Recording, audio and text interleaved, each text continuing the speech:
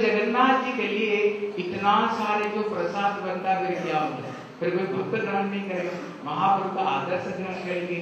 इसलिए अभी और महाप्रभु क्या शिक्षा दिया, बोले प्राप्ति मात्र भोक्तव्य।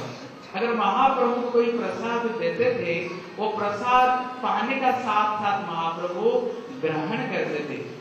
अभी महाप्रभु भक्तों को लेकर कीर्तन कर रहे थे, अभी भक्त लोग पंडित लोग अभी महाप्रभु को प्रसाद खिलाने के लिए उन्होंने एकादशी का दिन, उनको पता चाहते नहीं, एकादशी का दिन उन्होंने जगन्नाथ जी को प्रसाद लेकर के आ गए। बोले महाप्रभु ये प्रसाद ग्रहण करो। महाप्रभु का अनादर करते हैं, प्रसाद पाते ही ग्रहण करते हैं। लेकिन महाप्रभु महाप्रसाद आते ही नियम है, महाप्रसाद को सम्मान करनी चाहिए, अनादर नहीं करनी चाहिए।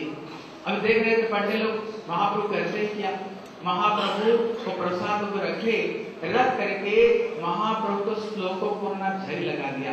बोले महाप्रसादि गोविंदे नाम ब्रह्मणे वैष्णवे स्वल्प पुण्यां बतांगराज विश्वास नैव जायते।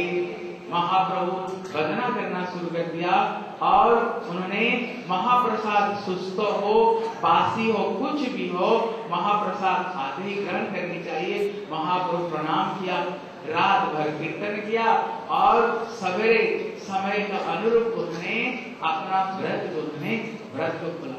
इसलिए महाप्रभु स्वयं अपना जीवन में भगवान होते हुए भी एकादशी का दिन महाप्रभु ने ये अन्न को नहीं ग्रहण किया।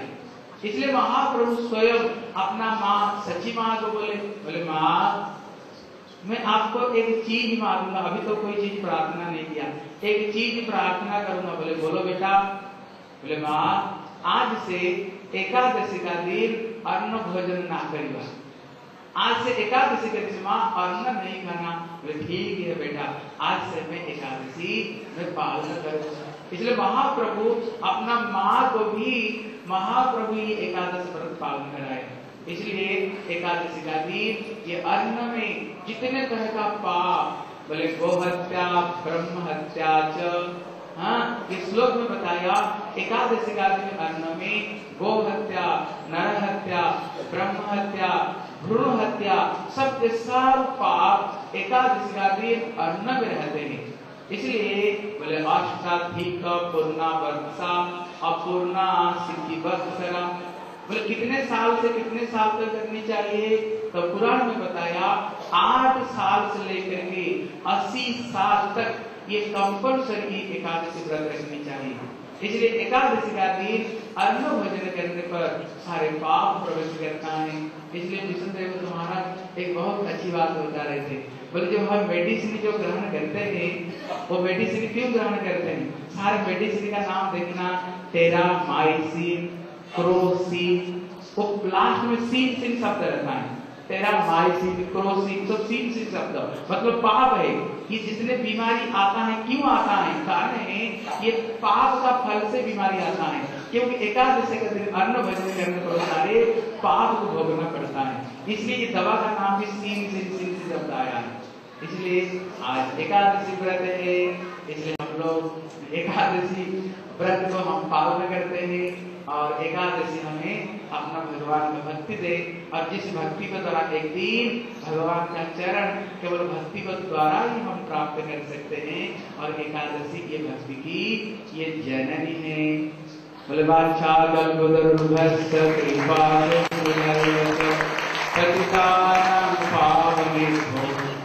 वैष्णवे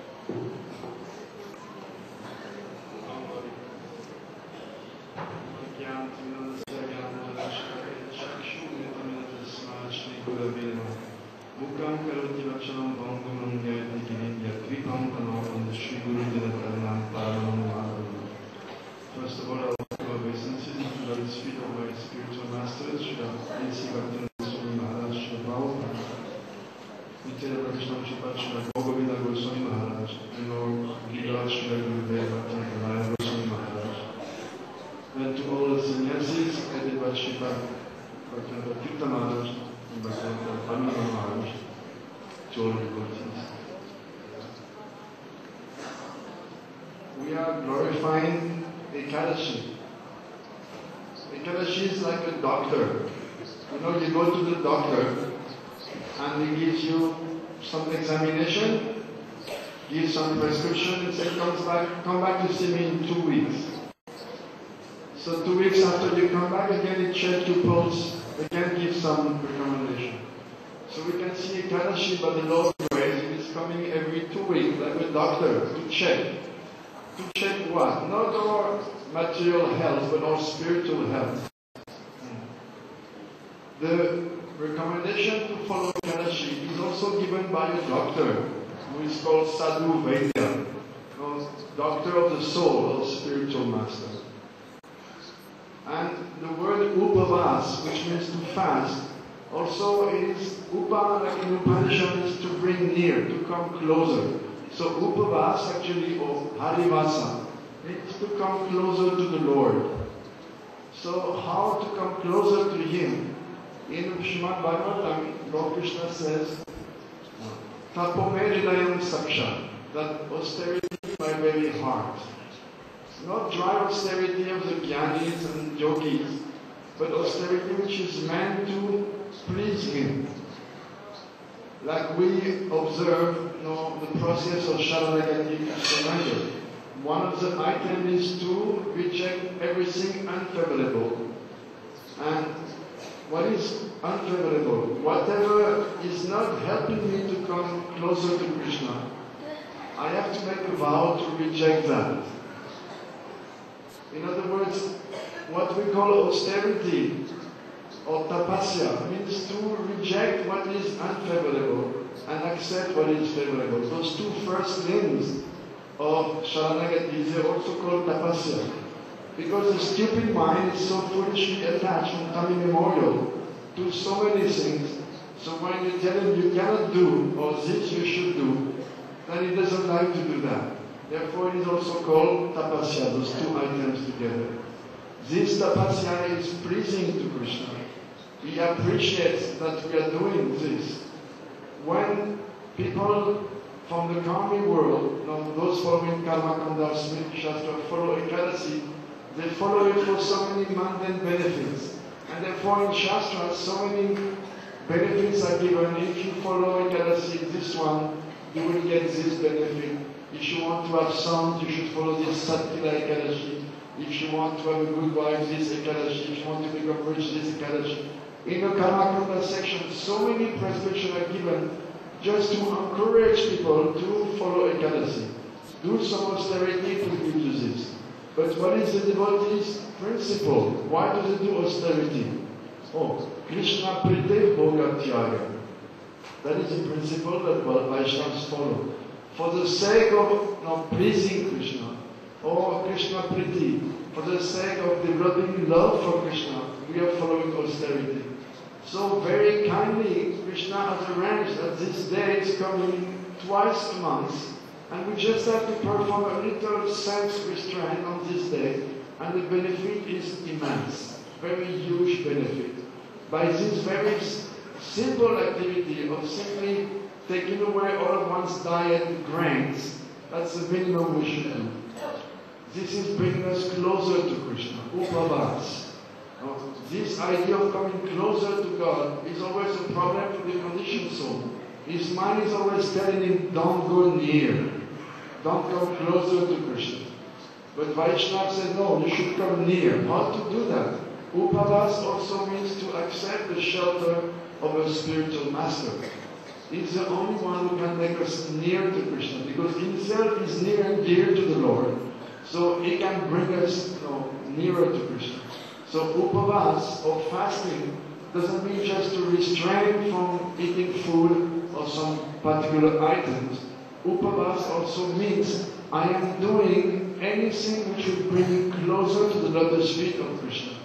And specifically for us, because we are following in the line of Gurudev, Closer to Krishna means closer to the lotus feet of Srimati Radhika. Therefore, we are going in that direction. Anything we can do which will provide some opportunity to bring us closer to the lotus feet of Krishna and Srimati Radhika specifically. This is what we want to do. So ekadasi is so easy, such a blessing. Krishna has arranged this so that anyone could become free from sin. No. It is said that Srila Maharaj was saying, in this world, Krishna has arranged so many ways to bring us closer to Him. He speaks of an invisible wave, Nirgun wave, which is crossing, sweeping across the world. And then Krishna has arranged this so that in so many ways we can be brought closer, upavas, to the Lord. One of the easy ways Krishna has arranged, a device He has made for us, is this day of ekadasi. Under the pretext of chasing after one demon, and then pretending to be so tired from the chase, going into a cave and pretending to sleep. Oh, the Lord has arranged that in ekadasi, Shakti, one of his divine energy, manifested from his body, and when the demon came to disturb the Lord, she killed him. And when the Lord woke up, opened his eyes, he saw this beautiful baby, very young and powerful looking, with shield and sword, and he saw that the head of the demon was cut from his body. He asked, "What is this? Who are you?" "Oh, I am your ekadasi. I am one of your babies, your potencies." And the Lord said, "Oh, I am very happy with you that you have dispatched this demon. So please ask for one blessing." She said, oh, please, anyone who on this day observe my day by fasting, I would be happy to take that boon from you. Please let anyone come and perform this activity of fasting on my day be blessed by you. No, the Lord said, yes, anyone who will observe ekadasi, I will take all his sins away. This was in another age when people were very pious. So as soon as this news was broadcasted to the universe, everyone started to follow ekadasi. So everyone became very easily and happily free from the sins. Only one poor guy was lamenting, Papa Purusha, personified sin. He approached the Lord and said, I'm also one of your projects, one of your citizens, and now I am running unemployed. I have to go and apply for unemployment benefit because now everyone is following ekadasi, everyone becomes free from sin, and I'm out of job. So the Lord said, oh, you don't worry, I will also give you some arrangement, some protection. You go into the grains on that day. So anyone who eat grain, you catch that person. Therefore, the minimum austerity we require to do on that day, of course, fasting completely, very best, eating once a day, very best, fasting from even water, even better. But at least, because our weak mind is not so eager to perform the austerity, at least no grains. And by eating no grains on that day, all the sins which are going to the grains don't come to us. Very simple process. Now, people sometimes think that God is very unjust. So many people in the West said, oh, if God existed, why so much suffering is going on? But the Lord that we worship as Vaishnavas is so kind that even without our doing anything, He's making some arrangement to free us from our sins and bring us closer to His lotus feet. So all glory is to ekadasi, very, very easy to follow and unlimited benefit. Go Premanand. Hari Hari Bol.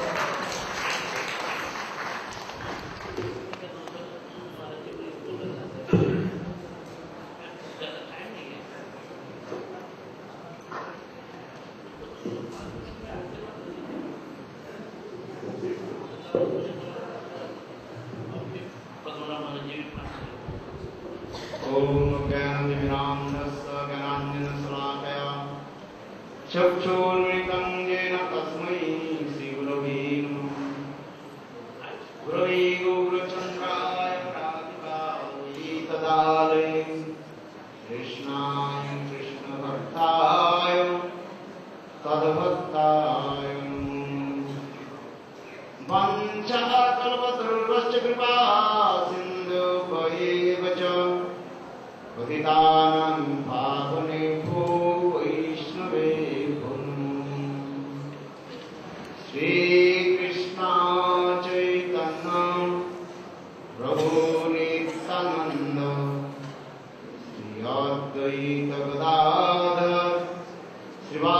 सदाशिवासादि Shri Gaur भक्तवृंद। हरे कृष्णा कृष्ण कृष्ण हरे हरे, हरे राम राम राम हरे हरे। सर्वप्रथम अस्मद गुरुपाद पद्म नित्य लीला विष्णु विष्णुपाद अष्टोत्तर श्री श्रीमद् भक्ति वेदांत श्री वामन गोसाई महाराज तथा नित्य लीला विष्णु विष्णुपाद अष्टोत्तर श्रीमद् भक्ति वेदांत श्री नारायण गोसाई महाराज जी की रोहित चरण कमल में अनंत कोटि साष्टांग दंडवत ज्ञापन करता हूँ। तत्पश्चात नित्य लीला विष्णु विष्णुपाद अष्टोत्तर श्रीमद् भक्ति वेदांत श्री स्वामी महाराज श्री भक्तर कौशिक गोस्वामी महाराज श्री भक्तिमत गोस्वामी महाराज एवं मंचस्थ विराजमान सन्यासी वृंद एवं उपस्थित वैष्णव वृंद नामधर वृंद गौरवत सज्जन वृंद हरिकथा विपासु स्वत्री वृंद सभियों के चरण कमलों में मेरा यथायथ दंडवत प्रणाम स्वीकार हो। आज करीब 12-14 दिन तक हम लोग वृंदावन में निवास कर रहे हैं। विशेष करके यह कार्तिक व्रत पूजा व्रत हम लोग नियम सेवा हम लोग पालन कर रहे हैं।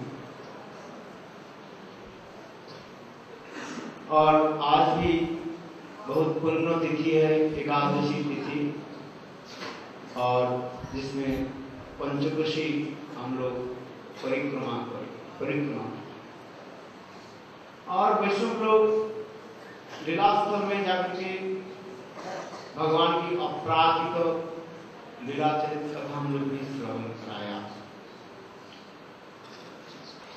शास्त्र की इसी प्रकार जो है वृंदावन में वास वैष्णव के मुखार बिंद से भगवान का पवित्र लीलाचरित कथा श्रवण अनेकों जनों की सौभाग्य होने पर ये सब मिलता रहता है। अनेकों संप्रदाय तो परिक्रमा भी करते हैं। जैसे वृंदावन में अनेक संप्रदाय लोग परिक्रमा आदि करते हैं, केवल चलते रहते हैं। उनकी संप्रदाय में विशेष कोई हरि कथा नहीं होती है और ज्यादातर चलते रहते हैं। किंतु श्री गुरुदेव ने ऐसे सुंदर व्यवस्था की जिससे हम लोग कथा के ऊपर हम लोग अधिक जो है जोर देते हैं। जहाँ जहाँ भगवान की लीला हुई वह लीलास्थल की कथा श्रवण कीर्तन, क्योंकि शास्त्र में नारद भागवतम ग्रंथों में स्वयं भगवान नारद जी के यह भी वरदान दिया कि मेरा लीलास्थल में जाकर के उस धूलि को कोई प्रणाम करे और उस स्थान पर जाकर के मेरे शुद्ध भक्त के मुखार वृंद से मेरा लीलाचरित की कथा श्रवण करे और अति अवश्य ही सर्वोच्च जो प्रेम यानी गोपी प्रेम को प्राप्त करेंगे। इसलिए सौभाग्य की बात है जहाँ पर साक्षात यमुना की किनारा में हम लोग बैठे हैं और जहाँ पर इमली तलाब, जहाँ पर स्वयं कृष्ण और कैसे राधा के विरह में और विरहित होकर के कैसे गौर रूप धारण किया, ये सब कथा हम लोग श्रवण किया। और आज भी बहुत सुंदर दिन है जिसमें एकादशी तिथि हम लोग पालन की। गुरुदेव कहते थे कलियुग में संपूर्ण रूप से निर्जला एकादशी पालन करना संभव नहीं होता है। इसलिए शास्त्र में कुछ हमने कंसेशन कार्ड दे दिए। हम गुरुदेव कहते थे कंसेशन कार्ड तो रोगियों के लिए दे गए। कंसेशन क्या, अर्थात एकादशी तो निर्जला करने के साथ में शास्त्र में विधि है, माने एकादशी के दिन पानी का पीना ही नहीं चाहिए, पान करना नहीं चाहिए, खाने की बात भी नहीं। किंतु शास्त्र में लिखा है जो रोगी है और दुर्बल है, उन लोग के लिए उनको की व्यवस्था है। इसलिए हमारे गुरुदेव कहते थे, बोले हम लोग सब भी कहते हैं हम दुर्बल है, सबल भी कहते हैं दुर्बल है, और दुर्बल भी कहते हैं हम दुर्बल है। तो चलो कलयुग में इससे सबसे जो है कंसेशन कार्ड दे दिया। क्या कंसेशन कार्ड? चलो आप दुर्बल को सोच रहे हो, चलो अनुकूल को करो। इसलिए अनुकूल की व्यवस्था है। इसलिए हमारे गुरुदेव कहते थे ये कम से कम एकादशी के दिन 12 बजे तक दोपहर तक निर्जला पालन करें। गुरुदेव कहते हैं यदि निर्जला तो रख नहीं सकते हो तो नहीं रख सकते हो तो कम से कम 12 बजे तक निर्जला व्रत रखनी चाहिए। इस विधि को हम लोग नहीं तो 10 बार खा लिया, 5 बार खा लिया, 7 दिन में 10 बार पानी पी लिया, उसमें एकादशी नहीं। एकादशी से ध्यान रखना कम से कम 12 बजे तक पानी पी। नहीं तो लोग तो खिलाएंगे अपने पुण्य के लिए। जैसे हम लोग आज परिक्रमा के लिए कहीं केला बांट रहे, कुछ बांटते रहते हैं, कोई दूध पिलाएंगे, कोई कुछ कर लेंगे, जो खा ले तो उससे क्या होगा? नहीं। वास्तव रूप में हम गुरुदेव कहते थे एकादशी के दिन कम से कम 12 बजे तक निर्जला रखे। इसके बाद शरीर ठीक नहीं हो, दुर्बल हो, रोगी हो, तो आप कुछ फलाहार ग्रहण कर सकते। और एकादशी के दिन कैसे भगवत नाम कीर्तन होनी चाहिए। शास्त्रीय हरिभक्ति विलास के अनुसार एकादशी के मतलब निश्चित जागरण होनी चाहिए। श्रीमान महाप्रभु निश्चित जागरण यानी रात्रि जागरण आदि करते थे, सारा रात कीर्तन होते थे। किंतु हम लोग कर नहीं पाते, कोई सी बात नहीं। किंतु नाम संग्रह आगे भी बोलते थे, बोले 8 बजे बंद कर दो। अरे कथा तो थोड़ा कुछ एकादशी के लिए तो 8 बजे हर रोज तो 8:30 बजे बंद करते हैं। आप तो 8 बजे बंद, एकादशी के दिन और जल्दी बंद करने के लिए बोलते हैं। अरे नहीं, एकादशी के दिन कम से कम थोड़ा होनी चाहिए, हरि कथा होनी चाहिए, श्री हरि भाषण। आज हम लोग सुन रहे हैं ये उपवास क्या है, जो केवल खाना पीना छोड़ देने से नहीं होता। जीव गोस्वामी की बात को वर्णन कर रहे हैं संदर्भ में, फिर तुम्हारे बार बार कोई सुनाता मैं याद रखता हूँ। बोले हृदय सांप गर्त में गड्ढा में है और कोई ऊपर से लट्ठी लेकर के यदि पिटाई करे, सांप निकल करके आ जाएंगे क्या गड्ढा से, वो तो और भी डर से जो है गड्ढे में बैठा रहेगा। उस सांप को गड्ढे से निकालने के लिए क्या करना पड़ेगा? सांप को गड्ढे से निकालने के लिए प्रशस्त एक ही है, गर्म पानी छोड़ दो। तो यदि गर्म पानी गड्ढे में डाल दिया जाए, सांप गर्म पानी से निकल सकता है। कहने की तात्पर्य क्या है, ये तो हमारे हृदय में खाना पीना छोड़ देने से हृदय से काम क्रोध नहीं चले जाते। बहुत लोग सोचते हैं कि हमारी इंद्रिया तो बहुत तेजक है, इसलिए खाएंगे नहीं, पिएंगे नहीं। क्या खाने पीने से हो जाता है? ये कोई बात नहीं। खाने पीने से वो खाना पीना बंद कर देने से काम क्रोध चला नहीं जाएगा। काम क्रोध तो जाएगा एकमात्र भगवत कथा आदि। श्रीनोदं सदा कृष्ण पुण्य श्रवण कीर्तन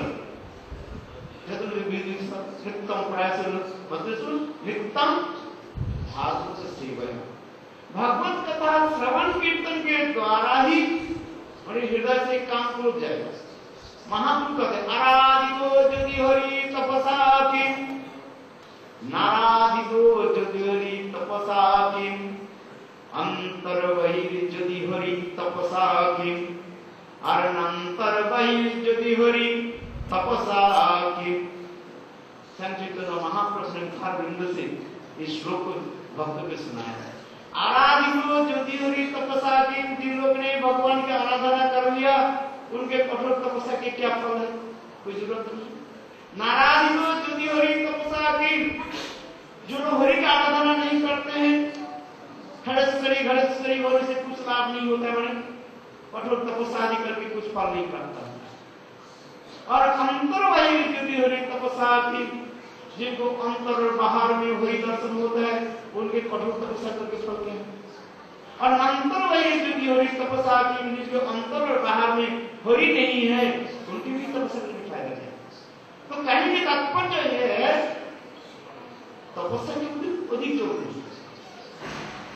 कलियुग में तो तपस्या ही है, हरिभक्ति विलास में एक सिरप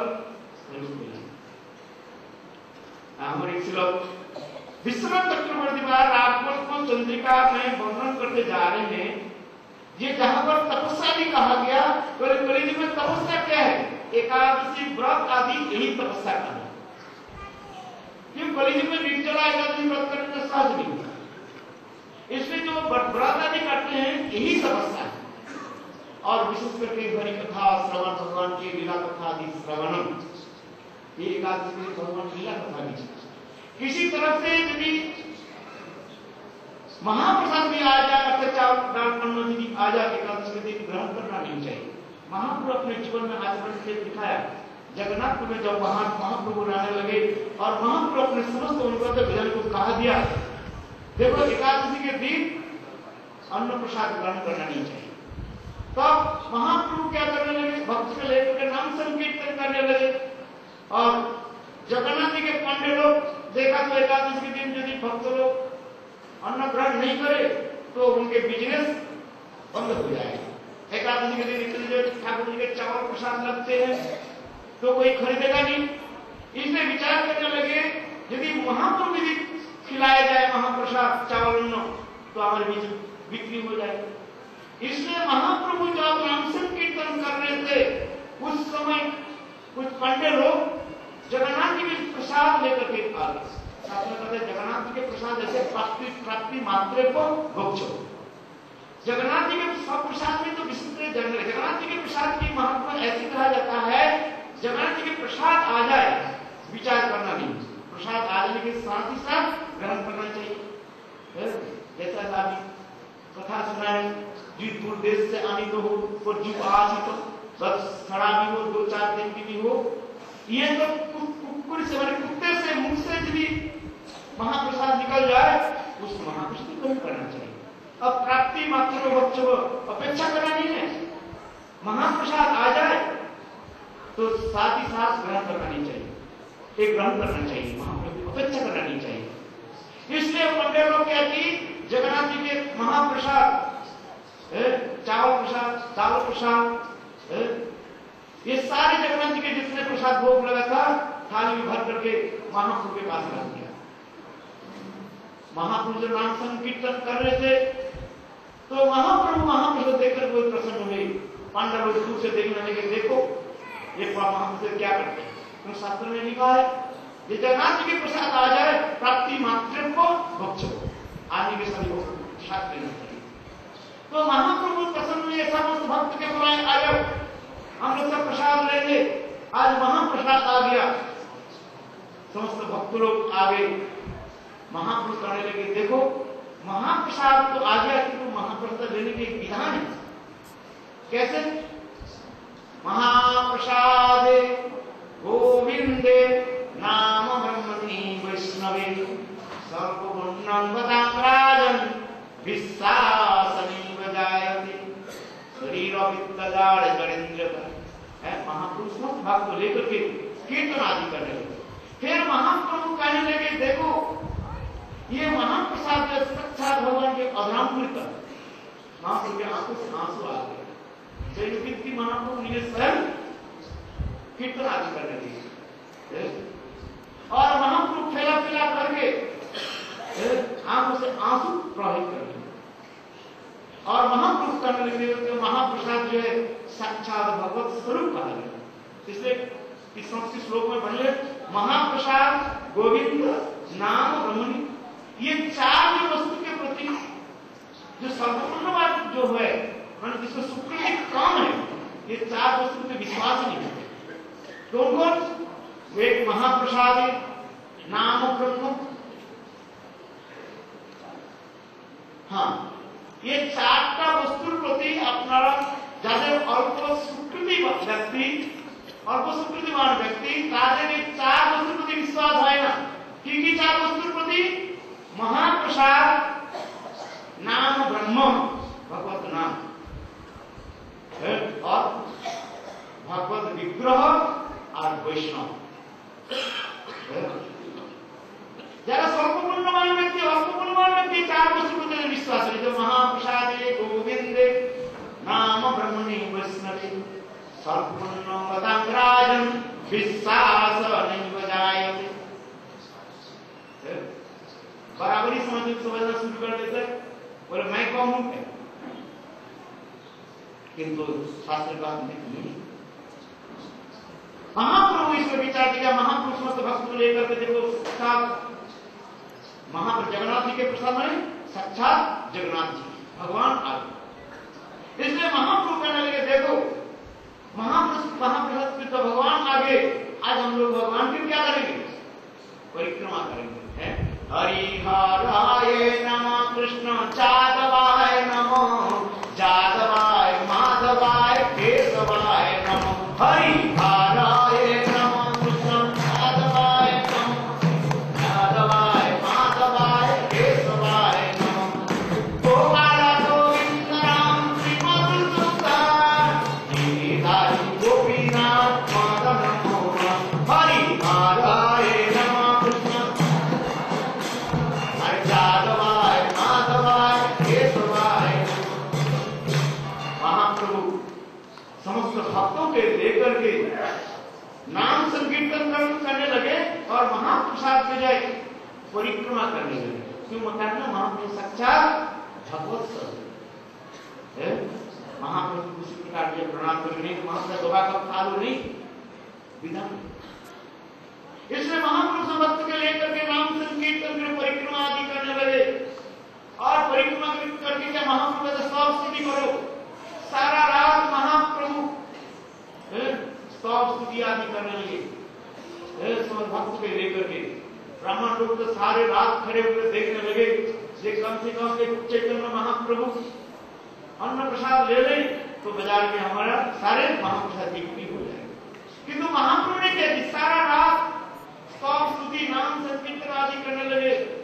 महापुरुष के बीच में रख दिए।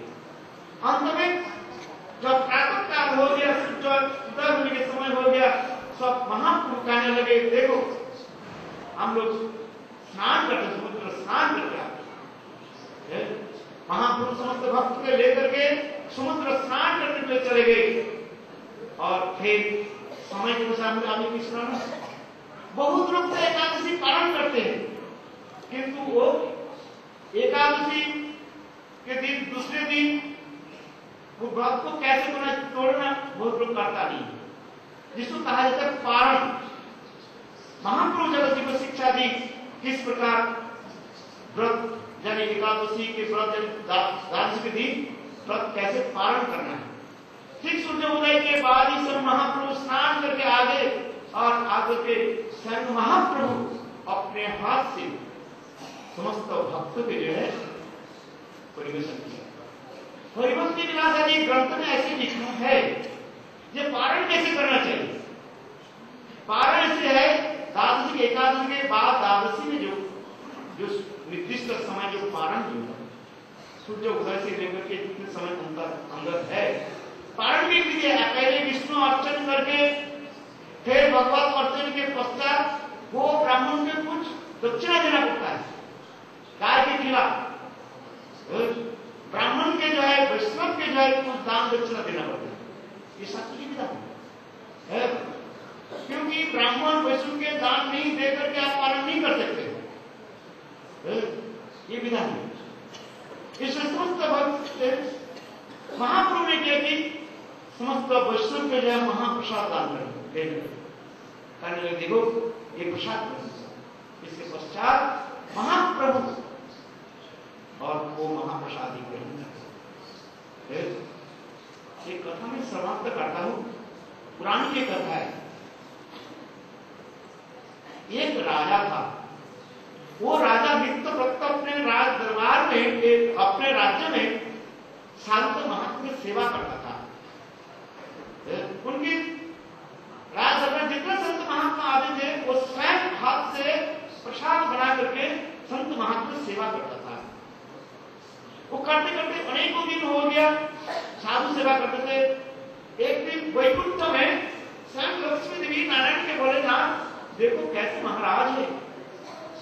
ये तो आपके भक्त है, इसको आप उठा के लाइए हमारे वैकुंठ धाम में।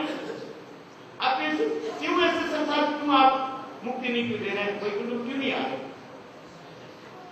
भगवान नारायण कहने लगे देखो अभी ये कच्चा है, पक्का नहीं है, अभी वैकुंठ में आने के लायक भी जब हो जाएगा तो मैं लेकर जाऊंगा। क्या मेरे समझ में नहीं आ रहा? देखो संत महात्मा की सेवा करता है और इतनी सारी सेवा कर रही है, और वो महाराज क्या कैसे करें? अपने हाथ से रसोई बना करके संत महात्मा की सेवा आदि करते अपने परस्पर के हाथ में, और समस्त संत महात्मा जब प्रसाद ले लेते थे और अपने दीनहीन होकर के गौरव होकर के संत महात्मा से वो उच्चिष्ट प्रसाद लेते थे। तो क्या भक्त पद दुलियार भक्त पदजार भक्त भुक्त से तीन साधनेर এই তিন হইতে প্রেম হয় সর্বশাস্ত্রে পুকারিয়া কয় বলো বৃন্দাবন বিহারী লাল কি। है कि नहीं? तो चैतन्य चैतन्य का अध्ययन करते भक्त पद धूलि भक्त पद धूल पे जाओ और भक्त की उच्चिष्ट प्रसाद ग्रहण करले কি হয়? প্রেম হয়, ভক্তি হয়। ও রাজা কি করতো? এইভাবে নিজের হাতে রান্না করে সমস্ত সাধু মহাত্মাদের তিনি সেবা করতেন, আর সন্ত মহাত্মা যখন প্রসাদ গ্রহণ হয়ে যেত আর অন্তমে গিয়ে কি করতেন? গর্ভস্থ হয়ে তিনি তাদের উচ্ছিষ্ট গ্রহণ করতেন। তাই লক্ষ্মী দেবী বলছেন এত বড় সন্ত মহাত্মা, এত বড় রাজা, একে ভগৎ ভক্ত আপনার ভক্তে কেন নিয়ে আসছেন না? তখন ভগবান বিষ্ণু বলছেন এখনো পাকা হয়নি, কাঁচা আছে।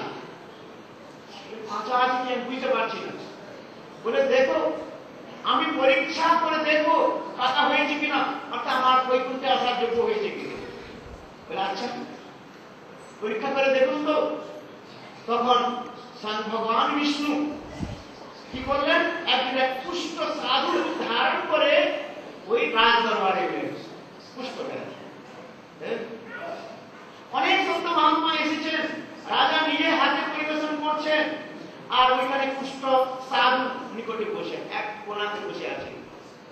রাজা তাকে বিনয় করে বললেন মহারাজ আপনি আসুন আমাদের এই সন্ত মহাত্মার গোষ্ঠীর মধ্যে বসুন, প্রসাদ পান।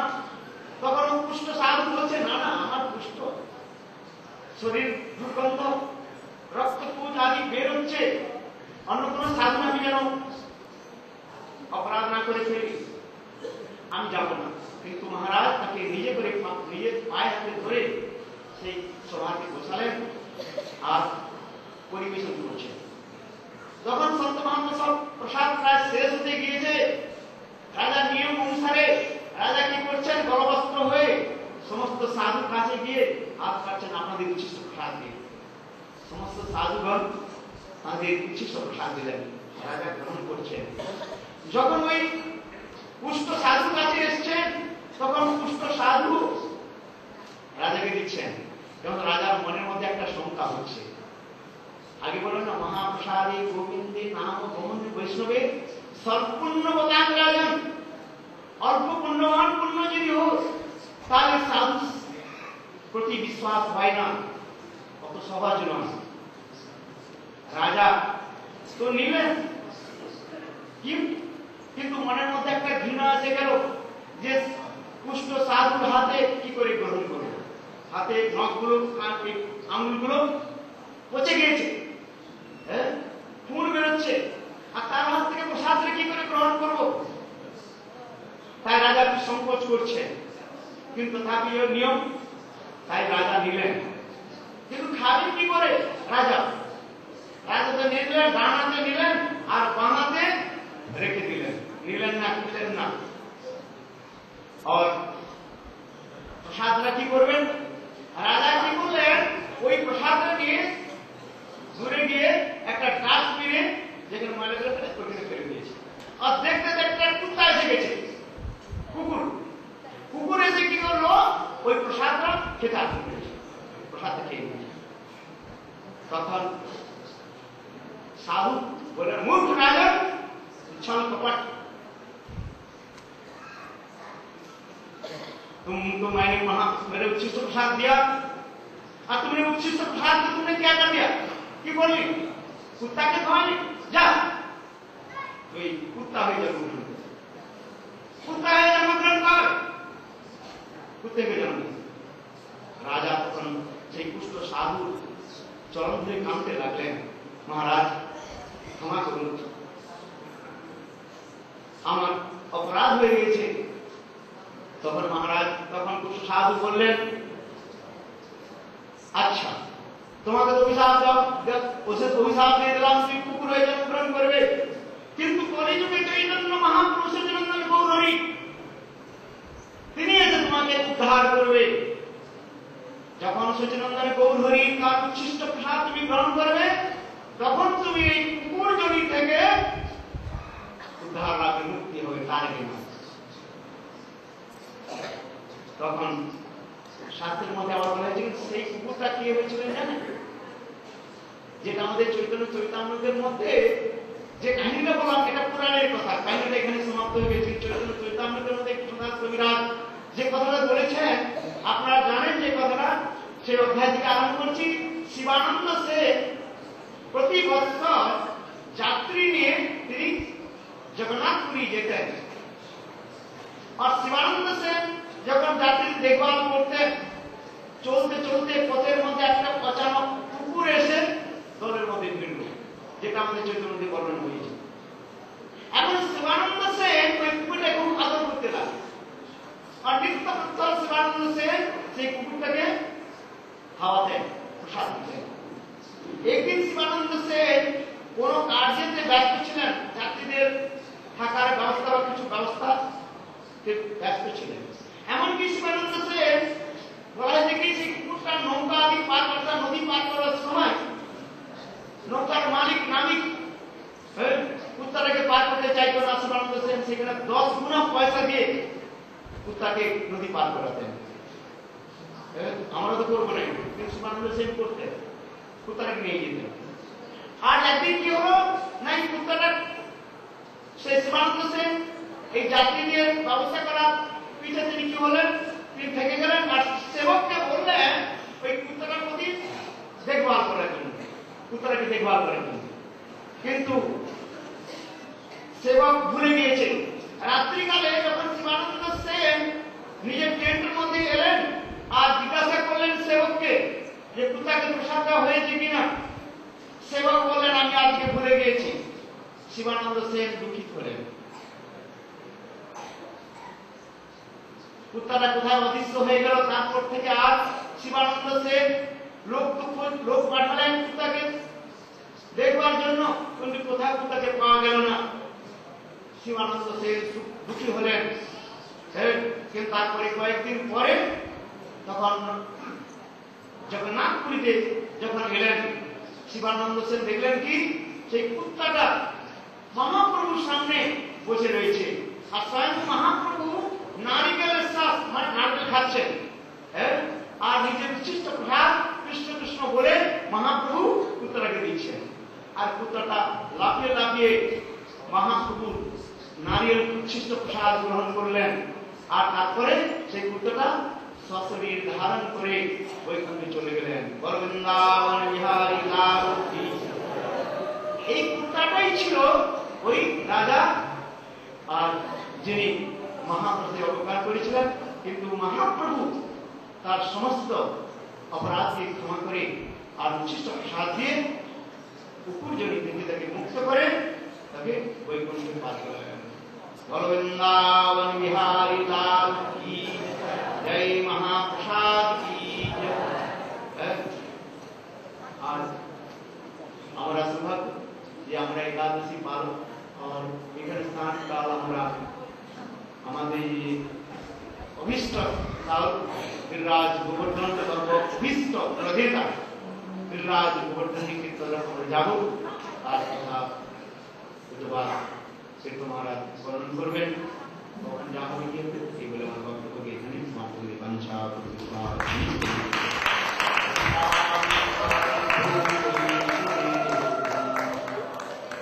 Tomorrow, so our program is very nice.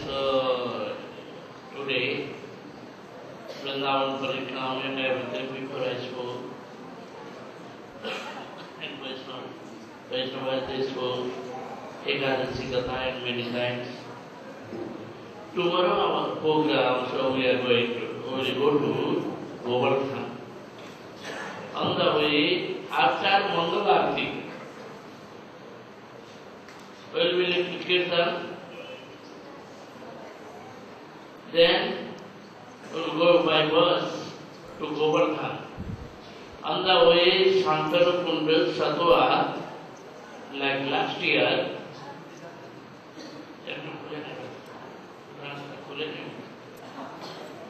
so in Satwa, Shankarapunda will go there and little breakfast, like bread, the Vaishnava is giving. After then, Chandra Sarovar and Petha and Chandra Sarovar to Govardhan.